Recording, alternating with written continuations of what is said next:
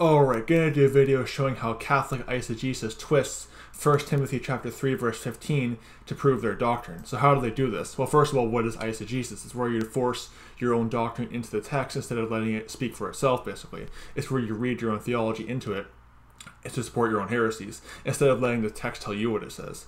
But like I said, Catholic apologists will frequently point to 1 Timothy chapter 3 verse 15 to refute sola scriptura, and as a result they extract out unscriptural and cultic heresies such as the inerrant magisterium of the church, the infallibility of the pope, and other heresies that reek of cultism, because that's what the Roman Catholic Church is.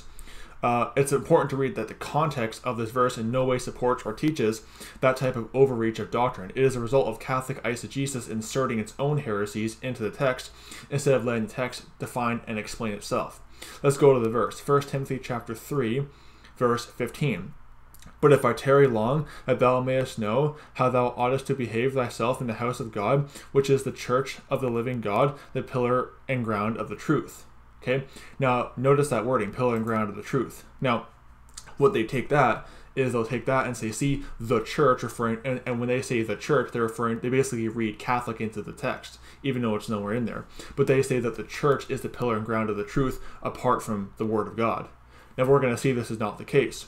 Again, in context. Okay, at the start of the epistle, Paul explicitly tells Timothy to oppose those who teach false doctrine. Paul never tells young Timothy to oppose those who disagree with what the church says, because doctrine is the issue, not what the church says. 1 Timothy chapter 1 verses 3 to 7. And I besought thee to abide still at Ephesus when I went into Macedonia, and thou mightest charge them that they teach no other doctrine, neither give heed to fables and endless genealogies, which minister questions rather than godly edifying, which is in faith, so do. And now the end of the commandment is charity out of a pure heart, and of a good conscience, and of faith unfeigned. From which some, having swerved, have turned aside unto vain jangling, desiring to be teachers of the law, understanding neither what they say, nor whereof they affirm. Okay, and we're going to see this consistent theme of it's the doctrine it's the content of the doctrine that matters. Okay, nowhere in the immediate context does Paul mention some kind of unique power of these church leaders to make doctrinal interpretive decisions or infallible proclamations of doctrine. Nowhere is that ever taught. The content and theology of a doctrine is what matters, not the person who proclaims it. Okay, because you see with Roman Catholics, when the Pope proclaims something as dogma, Catholics never actually will open the Word of God and say, okay, what does this line up with the Word of God? Because they're not allowed to do that. They can't. They think that the Pope is infallible and they can't question him. That's why it's a cult. But you see, the content of the doctrine is what matters. It doesn't matter who says it. So the Bible believer, when the Pope makes a doctrine, proclaims something as doctrine, the saved born-again saint will open the Word of God and say, okay, what does this line up with Scripture? If it doesn't, then I'm not obligated to believe it. It's that simple. Again, it's the content and the theology of the doctrine. That's why in Galatians chapter 1 verse 8 through 9, Paul says, even if he comes and preaches another gospel, to let him be accursed. So Paul never lifted himself up as infallible. He says, even if I come to you and preach you another gospel, let me be accursed. Basically, that's what he's saying. You know why? It further shows that all doctrine is to be tested with God's word, regardless of who is saying it. It's that simple, and Paul makes that very clear. 1 Corinthians chapter 4 verse 6 says that the saint is, quote, not to think of men above that which is written, unquote. Acts chapter 17 verse 11 says that the Bereans search the scriptures daily. It says that search the scriptures daily to make sure what Paul was preaching was correct and lined up with God's word. It's the Holy Ghost who guides the saint into all truth. 1 Corinthians chapter 2 verses 7 to 14. It says there, but we speak the wisdom of God in a mystery, even the hidden wisdom which God ordained before the world unto our glory, which none of the princes of this world knew, for had they known it, they would not have crucified the Lord of glory.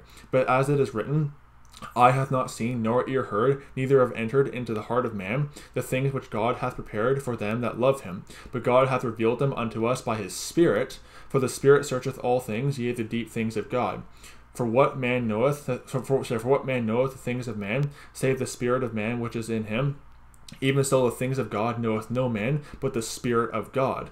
Now we have received not the spirit of the world, but the Spirit which is of God, that we might know the things that are freely given to us of God. It says, which things also we speak, not in these words, which man's wisdom teaches, not good at reading on a computer, do apologize, but which the Holy Ghost teacheth, comparing spiritual things with spiritual. But the natural man receiveth not the things of the Spirit of God, for they are foolishness unto him, neither can he know them, because they are spiritually discerned. And that right there is exactly why most Roman Catholics, when you try to reason Scripture with them, they just won't hear it. Why? Because they don't have the Holy Ghost. They can't hear the words of God because they don't have the Spirit of God in them. Also, it's Jesus Christ who opens up the saint to the understanding of the Scriptures. Luke chapter 24, verses 45. Okay, it's Jesus Christ, not the popes or the priests. Luke chapter 24, verse 45. Then opened he their understanding, that they might understand the Scriptures. This also goes against this Catholic heresy that, Jesus never told people to read the Bible. He gave us a church, not the Bible. But then he's opening their understanding that they could understand the Scriptures. Yes, he did want people to read the Word of God. Those proclaiming the gospel are the stewards of the faith, of the truth, basically, but not the source of it. That's the big difference. They're the stewards. See, when you're the pillar of something, it doesn't mean you are that thing. You're just holding it up. You're proclaiming it in that sense right there. 1 Corinthians chapter 9, verse 17. 1 Corinthians chapter 9, verse 17. For if I do this thing willingly, I have a reward, but if against my will, a dispensation of the gospel is committed unto me. 1 Corinthians chapter 4, verse 1. Let a man so account of us as of the ministers of Christ and the stewards of the mysteries of God. And 1 Timothy chapter 1, verse 11. Another good scripture on the matter. 1 Timothy chapter 1, verse 11. According to the glorious gospel of the blessed God, which was committed to my trust. And it's Paul talking there. It's Jesus Christ who is the rock and foundation of the church. Not Peter, not the popes, not the priests. It's the Lord Jesus Christ. Not with this man-centered, man-worshipping religion of Roman Catholicism. 1 Corinthians chapter 3, verse 11. Let's see who the foundation is. Because the Catholic will say, well, it's Peter, he's the foundation. 1 Corinthians chapter 3, verse 11. For other foundation can no man lay than that is laid, which is Jesus Christ. He's your foundation. If you're a born-again saint, but if you're a lost pagan Catholic, then it's your popes and priests. Ephesians chapter 2, verse 20. See who the chief cornerstone is, the rock in this sense. Ephesians chapter 2, verse 20, and are built upon the foundation of the apostles and prophets, Jesus Christ himself being the chief cornerstone. And by the way, Pope Peter says the exact same thing in 1 Peter chapter 2, verses 4 to 8. Calls Jesus Christ the chief cornerstone. But I thought Peter was the rock. No, Peter said Jesus Christ is the rock. Also, 1 Corinthians chapter 10, verse 4, another good verse on the matter. Let's see who the rock is that further demonstrates who it is. 1 Corinthians chapter 10, verse 4.